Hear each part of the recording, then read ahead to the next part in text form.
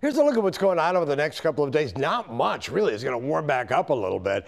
We're going to go between now and Sunday afternoon at 1 o'clock. Tomorrow morning, dropping into the 30s, likely 20s inland. It'll drop into the 20s inland, but 34 degrees near the shoreline. Much lighter winds overnight into tomorrow morning and light winds during the day.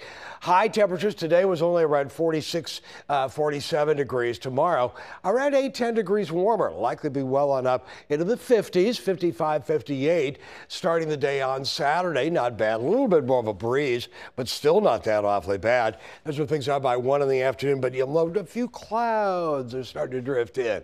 What up with that? Well, that's in advance of the rain. We could see a few scattered showers overnight into Sunday morning, but not that awfully much. Now, the storm is still far away and is not likely to hit until really at least noon begin at least at around the noon hour coming up on Sunday, but it'll get a lot worse coming up on Sunday night, Sunday afternoon and Sunday night.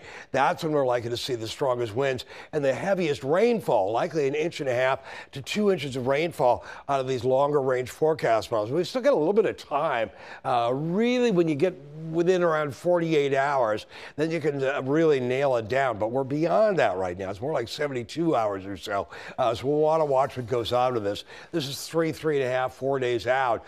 So again, it looks like it'll be a bad enough storm with a lot of wind and a lot of rain through the area from Sunday afternoon on into Monday morning especially.